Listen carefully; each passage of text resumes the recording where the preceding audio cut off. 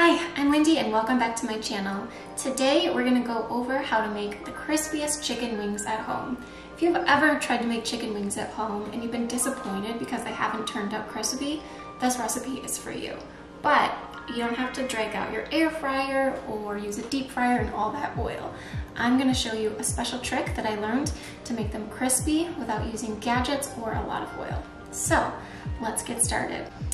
I'll make a homemade ranch as a dipping sauce, a quick pickled carrot that adds like a little bit of tang to the dish, and the wings are going to be two ways. So a spicy Korean barbecue sauce, which happens to be my favorite and is always the first wing to go when I make these for guests, and a traditional buffalo wing. So stay tuned to the end for the ranch dressing and how it all comes together. Let's get started. So we have wings here. And this is the step that's really important for getting that crisp without the oil and without any gadgets. So whatever wing that you find at the grocery store, this is about a little over a pound. Okay, so the secret is baking powder. I know it sounds crazy, but this is how you get that crisp. So throw your wings in a bowl, and for every pound, use like a teaspoon to a tablespoon of baking powder. So I have a little over a pound, and I've used a bunch of different ranges over the years, but I tend to like a little bit more for that crisp. So about a tablespoon of baking powder over these wings. Again, this is what's gonna get that nice crispy wing that you typically get in a restaurant, but just in the oven. All right, coat those. Now we're gonna place these wings on a sheet pan and let them hang out for about 8 to 12 hours. So I usually do this step the day before. Let's go. Well, the oven is preheating to 450. Let's make the sauces. So the Korean barbecue sauce first. You need some minced garlic, 3 tablespoons.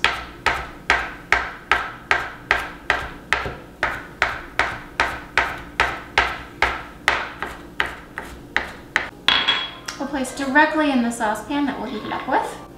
The main ingredient is gochujang. So what is that? It is a soybean paste with chili peppers. You can't skip on this one. You can find this at most grocery stores now, or definitely at an Asian market. When I grew up, this kind of stuff wasn't available at the grocery store, but lately when I head to the grocery store, I can find it in the Asian section.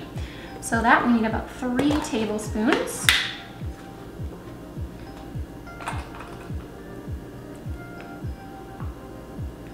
There's not really a good replacement for this, so if you can't find it, I would order it on Amazon or maybe make a different sauce. It's really unique and delicious. Okay, it's a little bit spicy. You could put about a half a teaspoon of honey if you want it a little bit more sweet, but I find that the gochujang is sweet enough. All right, the next main ingredient is gochugaru, which is like a red pepper. So we got about a half teaspoon of that. This one is spicy, so if you want it a little bit more spicy, add more. If you want a little less, use less. Okay, 2 tablespoons of soy sauce or tamari. I'm going to use tamari. Tamari is gluten-free, but I've used soy sauce before. Okay. About 1 teaspoon of rice wine vinegar.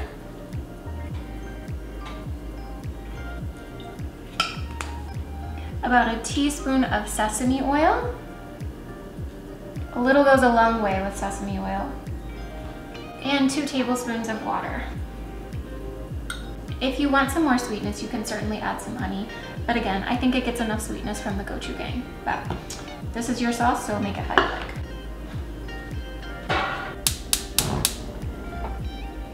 Okay, stir on low heat. We're gonna let this sauce again on low heat come to a simmer till it comes together. So the measurements for this sauce are based on 1 pound of chicken wings, so you can double it, triple it, etc. based on how many wings or how many pounds of wings you have. Let's taste it to see how it's coming along. Really good. Spicy. All right, place the sauce in a bowl. This is a bowl that we'll toss the wings in later. Final ingredient for this sauce is about 1/2 tablespoon of melted butter. If you've never made wings at home, this might be the first time you're learning that there's often butter in the sauces. All right, you can melt this butter in the microwave or on a stove top. I'm gonna put mine in the microwave.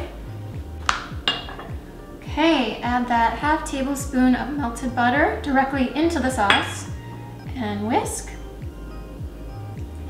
And she'll be ready for chicken wings when they're out of the oven later.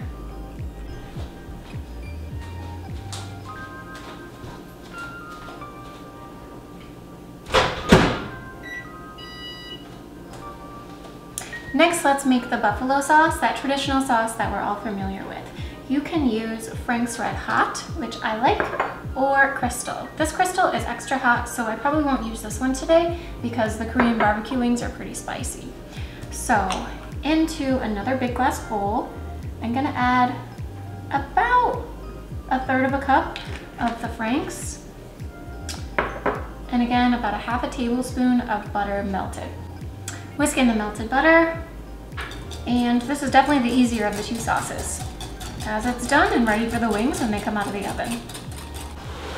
All right, before we make the ranch, let's make that quick pickled carrot. So you need a carrot of any size. I usually buy bulk carrots at the grocery store because that's the cheapest way. You can usually get a couple carrots for like less than $1. Cutting these carrots nice and small, and let's layer them in a shallow dish. Shallow so that when I pour the vinegar over the carrots, it's kind of in a sea of vinegar. I'm using rice vinegar. You could use white wine vinegar, whatever really you have in your pantry. I can't tell that big of a difference between the two when I make a quick pickle at home. Okay, so it's really as simple as that. A lot of recipes that you'll find for this will also add sugar. I find that there's no need. It tastes just as good with the vinegar, and again, we're trying to reduce the amount of sugar we're consuming because globally we just eat too much of it and it's not beneficial for our health. Okay, I'm gonna place these in the fridge until we're ready to eat. Time to make homemade ranch dressing. I'm going to use my homemade avocado oil mayo. I will link a video above on how to make that. I made it in one of my YouTube shorts. It's super easy and it tastes really good and it's really mild, so it's great for something like making a homemade ranch. So we take a 1/2 cup of avocado oil mayo, and this will keep for a few weeks. 1/2 tablespoon of dried parsley. You can also use fresh chopped parsley if you have that in your fridge. Both work great here. 1/2 tablespoon of onion powder. I'm eyeballing this because I've made it a bunch of times. Please feel free to use your measurement tools. You can always adjust the taste. Okay, 1/2 teaspoon of dill weed. This is super important. Really gives that ranchy flavor. I'm a newcomer to ranch. I did not like it when I was growing up. Started liking it a couple years ago. I don't know what happened, but I love to make it at home now. And garlic powder. So about 1/2 teaspoon. Pepper.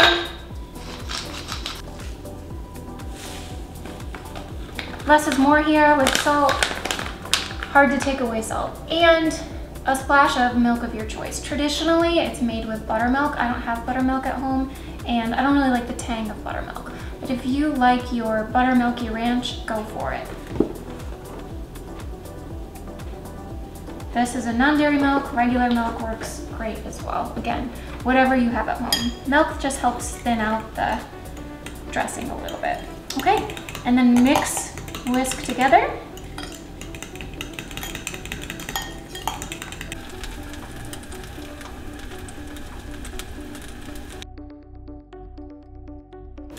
While the wings are finishing in the oven, let's chop up some celery sticks and green onion for garnish for the Korean barbecue wings.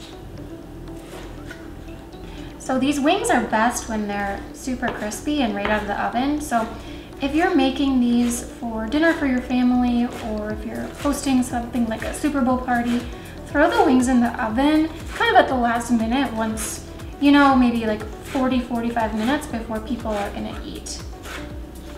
That's when they're gonna taste the crispiest and the best. First time I had Korean barbecue sauce was when my best friend's brother married a girl from South Korea. And at their wedding, they had the most amazing Korean food. And growing up in a small town, I really wasn't exposed to that as a child, just because we didn't have access to food like that. It's different now that my hometown is growing. So I really didn't eat that kind of stuff until I moved to San Francisco and then Southern California. Chicago and LA also have really good Korean food.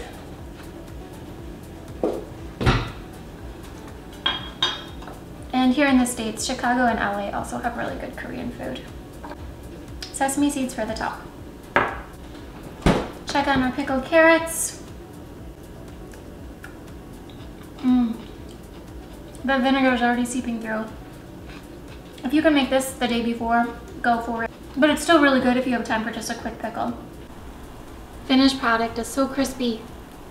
Time to assemble. Take half the wings and put them in the Korean barbecue sauce, and the other half in the buffalo sauce. Toss to coat.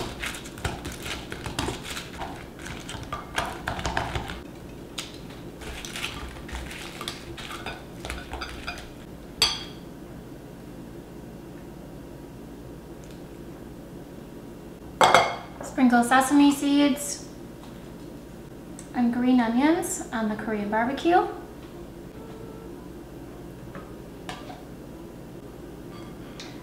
Extra sauce on top.